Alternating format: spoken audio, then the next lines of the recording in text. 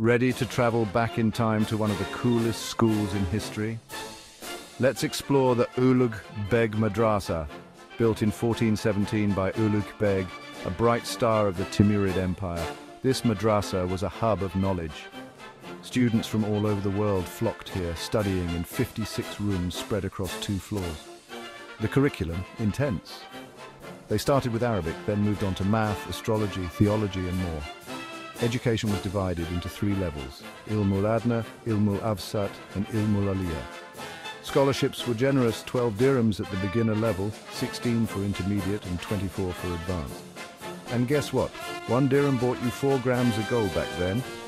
Ulugh Beg himself examined the students. Those who excelled received a diploma or shahodat noma. Missed too many classes, you were out. The madrasah's legacy lives on, influencing modern education systems worldwide. So, ready to enroll?